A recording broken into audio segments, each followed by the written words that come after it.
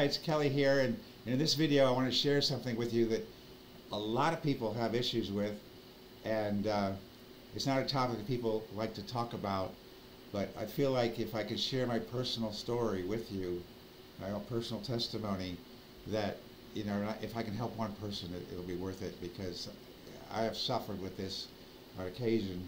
It was getting pretty regular, and it was pretty bad.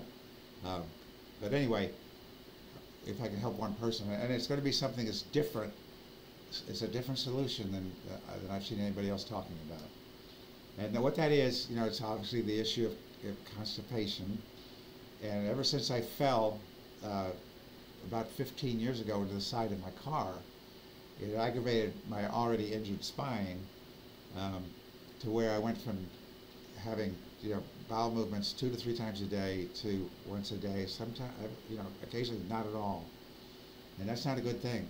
And then in the past couple of years, in particular, I would, maybe more than that, I would get to where I would be impacted and it would be really bad. So I found a solution, and it's what's called N-acetyl cysteine, NAC. There happens to be 2 NACs. This is an amino acid, and what it does, it's a mucolytic. That means it dissolves mucus. And so I thought, oh, it's a mucolytic, and constipation is when we can get dried mucus, because there is always mucus. Some mucus, that's what holds your stool together.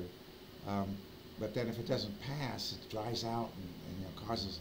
It can get worse and worse and worse, and it can become quite painful for some people. But I looked it up online. There was not much on it, but there was a study that showed where they used it on babies up to a year old, and they used up to 1,800 milligrams, and they said don't use more than that, and because there were some issues about it beyond that. As an adult, even, I wouldn't take any more than 1,800. I only take like 1 a day, sometimes 2.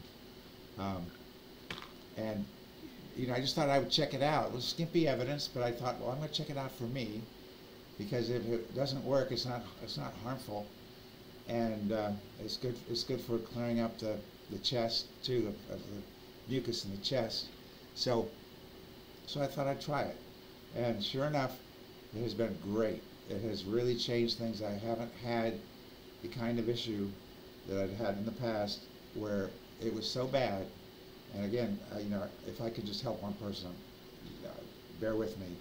It was so bad that sometimes every time I'd stand up, I'd feel like I'm going to go to the bathroom before I make it to the bathroom. And then I'd get to the bathroom and sit down, and I couldn't go. So there was pressure there, triggering whatever. But I was unable to go, because of the injury to my lower back. The nerve function is impaired, and so just things that don't work, and then it builds up. And so I was having some extreme problems with it. So maybe you don't have that big of a problem, but that's great, because maybe this will work even better for you. I take 1 a day. Sometimes I take it 1 twice a day. I don't think I've ever taken 3. Maybe I have, but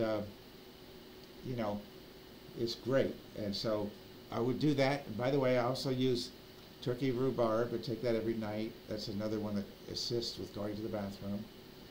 And I used to take Shehera sagrada. I don't take senna. That's kind of irritating. So some people use senna, but I don't. And did I mention I would drink extra aloe vera, and also from McCormick's, McCormick spice called Mexican chili pepper. It's a very mild pepper, and so I just would sprinkle some extra on my hand and lick it off, actually, and drink some water or drink some aloe. Usually drink some aloe afterwards, and since then I have not had those kinds of problems. That can potentially produce colon cancer, so I'm glad to clear that out.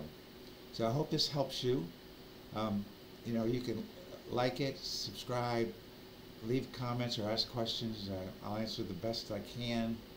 I don't want to get too wrapped up in this topic. I told you what mostly what I know, and that's it. So it's a testimony of my own. You know, you can try it at your own risk, uh, but I just hope it helps you.